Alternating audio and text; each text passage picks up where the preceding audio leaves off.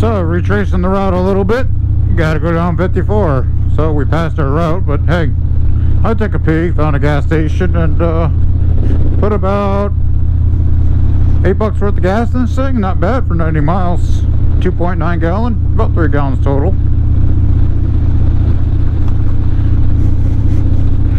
I know we have to go back across the bridge, so it's always a fun looking ride.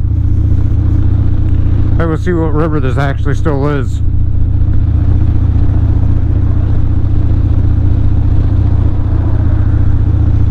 I don't think it might say on the sign right here. Wisconsin River still. It's a big river, I'll tell you. I've never fished it. Probably need a boat. So we're going 54 west, 73 south.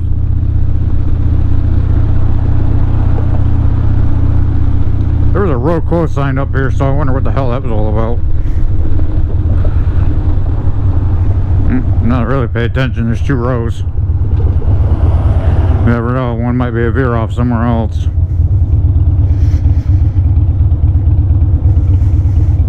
So we've been camping this trip, and I've been camping all year. Maybe for the first night we're going to try pitching the tarp off of the bike handles like the old school pitchers. It's supposed to rain, and I did bring a tent reluctantly. So I don't know, maybe we'll just set that up and call it good. Seems like a lot to just set up and tear down if you're not staying for a few days.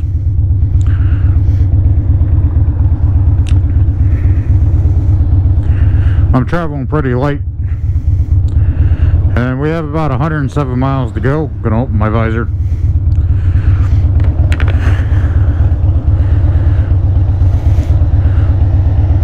So about 2 hours. We're making good time, I think.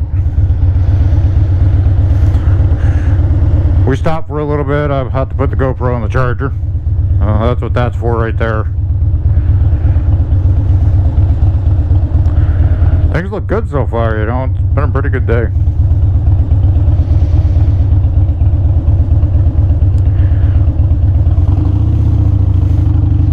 Traffic's not too bad here.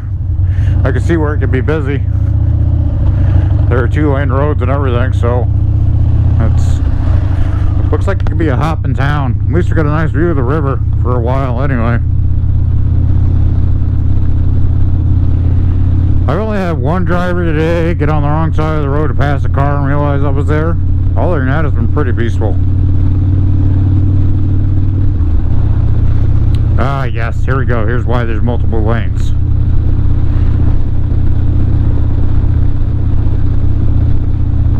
I guess we're in the right lane. 54 west and 73 south. And a roundabout. I hate roundabouts. These are some of the most dangerous things out there for a motorcyclist.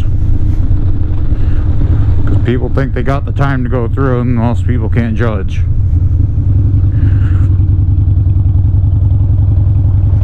So we switched up the music choices a little bit. Now I'm back onto my 90s, early 2000s rock.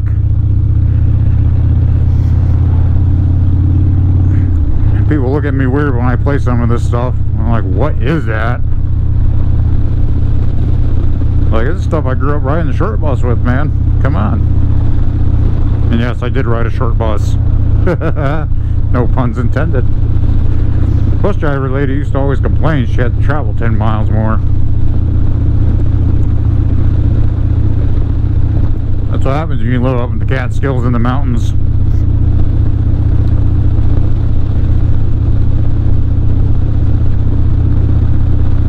This is actually some pretty nice scenery through here. Like I said, I've never been here. So next year, this is what we're going to start doing, is this right here. Historical markers. We're going to find a few of them, maybe. And we're probably going to like get a map together, and we're going to stop at these historical markers. And maybe I'll do a little talk and history about them, if I can find anything. There's one up towards Crivet that is basically your halfway point between each equator and the North Pole. Each equator, I just mean the equator, but it's like 3,000 something nautical miles. I don't know. That's where I consider the northern Wisconsin and the Highlands to actually start, but we're heading south right now. I just took out some money from the bank too. That way, if we go over to Minnesota, my card doesn't get locked when the bank sees I'm over there. Because they do that sort of thing, and it's pretty shitty because you'll have to actually go in physically and pretty much have them unlock it. So probably after this, unless something interesting comes up, we're probably going to shut the camera off for a while. When we stop, I'm pretty sure I'll be shaking hands, so I'll put it up on the charger. The batteries on these GoPros don't last very long, so that's the downside to GoPros if you have a GoPro for action camming or motovlogging, is you have to have a way to charge it. Most people just have batteries. I have a charger on the bike that I'm gonna try to use. I can put it up here on my phone holder because it has a mount, obviously, and I can actually slide the phone off and put it in that if I want to, because it's the same kind of mount. That's a Custom X3's $15 Walmart job right there. And it's held up pretty good considering. So I don't know, maybe I'll take it, put it on the charger, and do some filming of me riding along. You can get a full frontal view of me, I guess. Get a frontal view of the ugly. So hopefully this camera's straight, because I've noticed my camera angles have been a little crooked.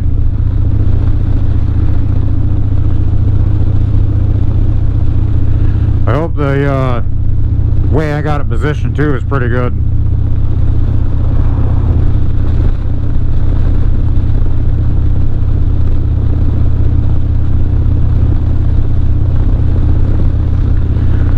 Like I was saying, we got 107 miles to go. Less than that now, but sometimes getting through rural Wisconsin areas is just, that's what it is, it's a journey. But I was on the right path, you know, just by looking at the map. And maybe we'll do like a whole thing on navigation as long as we're not in Appleton, because if you watched my last video, I confused two streets that are pretty well known if you live there.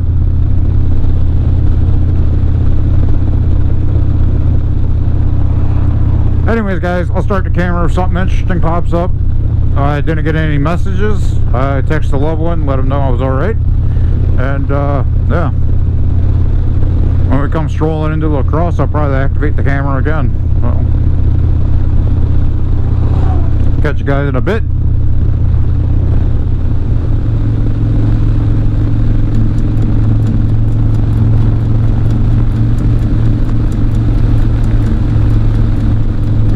$8 an hour is what I'm worth.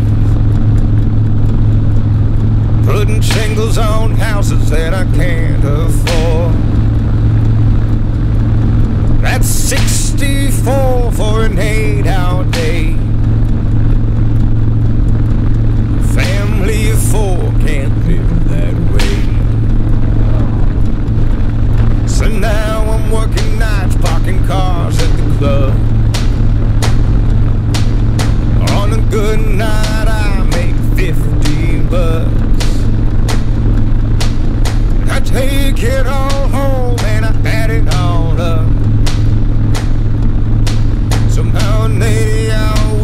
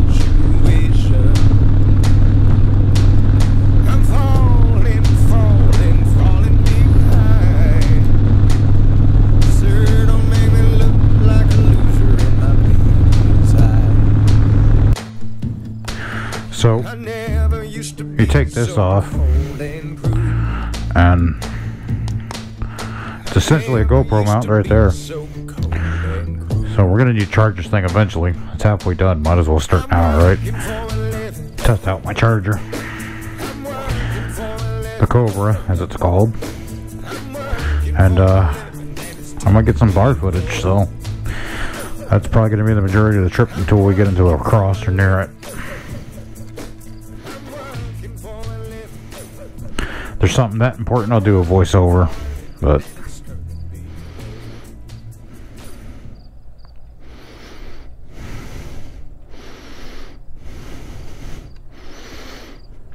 that's it. As long as you don't over tighten it, this cheap $15 mount should do you pretty good. Alright guys, enjoy the rest of the trip. When we get to La Crosse, maybe we'll do a video log if I don't have company.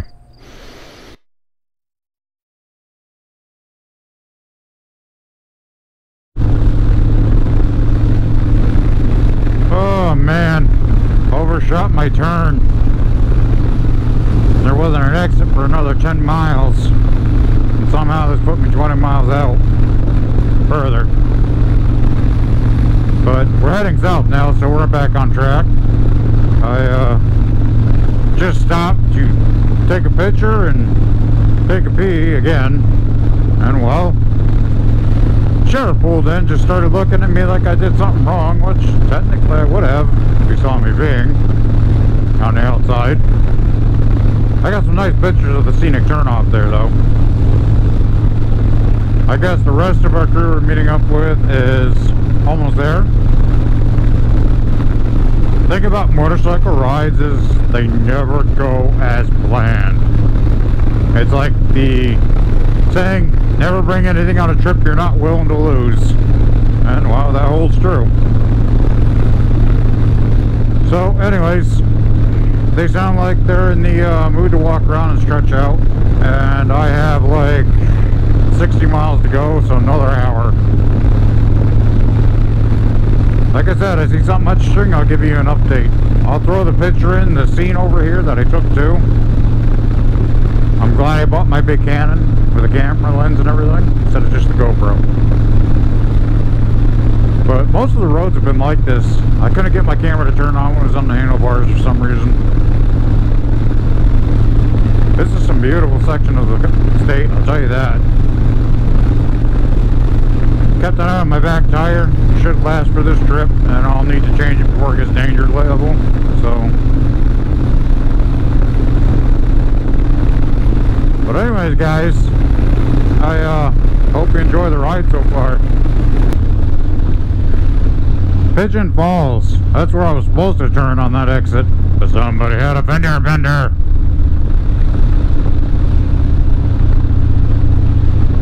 '54 and '53 are beautiful routes, by the way.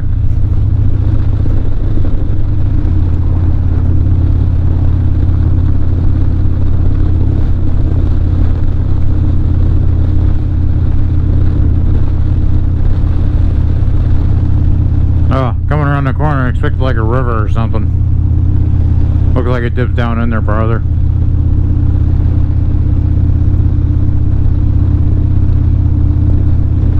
So, I've been recording with the Rever app, and probably have a little bit cut out with it. But the problem was I didn't turn on turn-by-turn navigations, so I couldn't navigate around that area because, well, I don't know this area very well.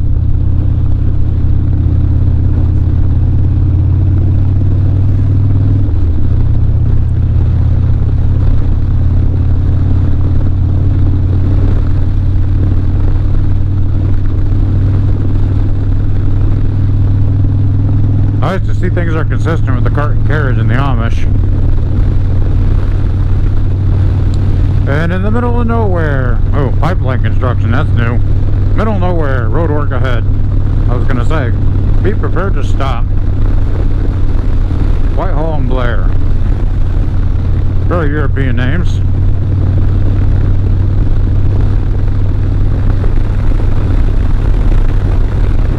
So, where is the pipeline, damn it? Oh, probably right there.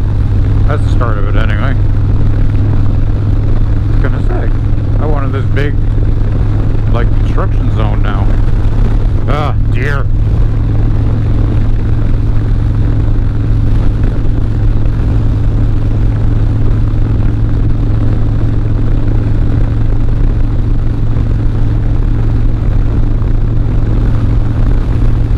Anyways, guys, I'm gonna shut the camera off again. I don't apologize this time. And we'll probably be rolling into Pettibone Park and meet up with everybody. Maybe I'll have the camera on, I don't know. I gotta find out what the rules are with filming. I'm pretty sure I can block license plate faces out if needed be. Catch you in a bit.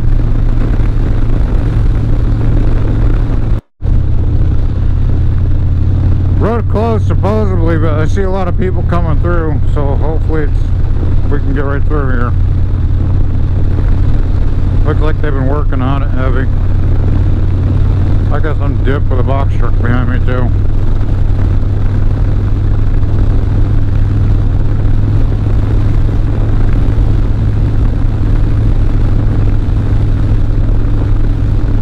Just follow the locals, they know the way.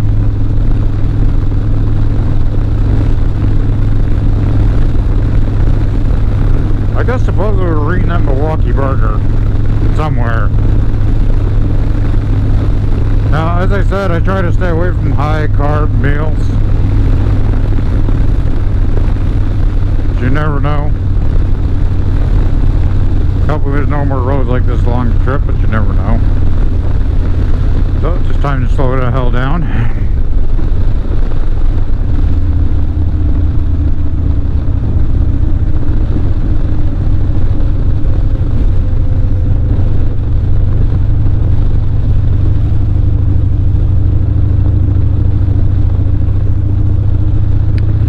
Well, that wasn't so big and bad as I thought it was. Sometimes you get lucky. If the locals going that way, like I said, they know something.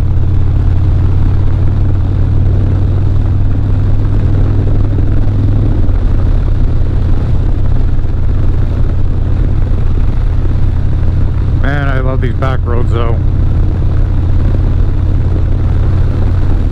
They make for some of the funnest drive out there. So we're taking it easy because of all this loose stuff on the side of the road. You never know what's in the road.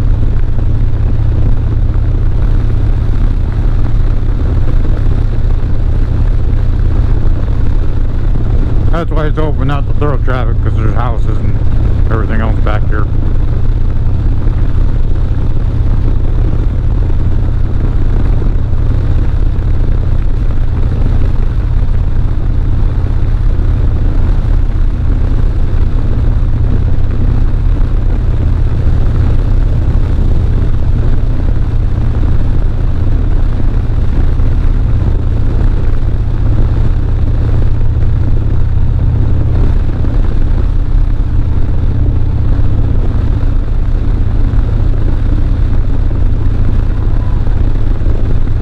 Pretty sure that's a construction truck itself, so, or an electrical company. It's hard to say. I hate going around corners that are blind like this. That's a blind corner in my eyes because you can't see what the hell you're looking at. Oh, who the hell knows what that was? Whatever it is, I'm glad it was soft.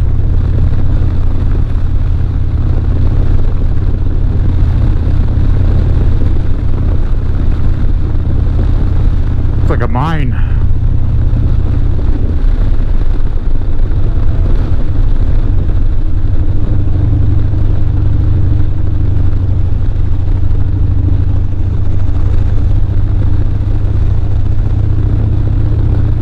There's a lot of them in Wisconsin. In fact, if our route stays like it is, we'll be going through a town called Hurley, and after the bulletproof guards got thrown out of there, that's what they call themselves, bulletproof security from Arizona.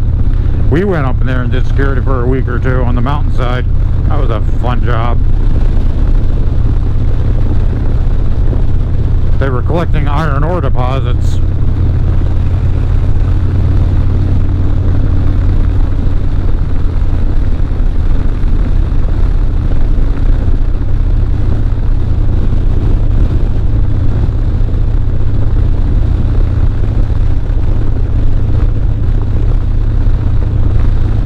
use a turnoff road if we needed it this far in.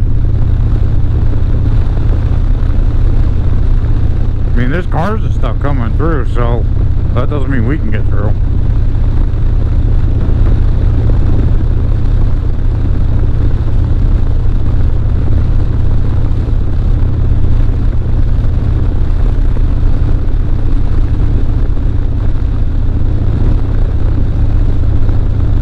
Gotta be smart about this stuff right here.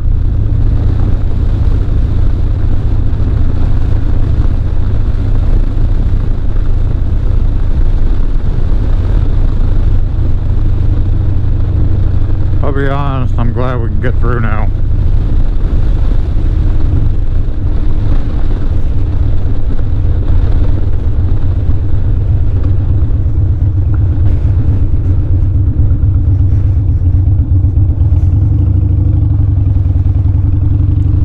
So it's a bit of a relief, I won't lie. Wave him on, that way he doesn't have to worry about us getting through.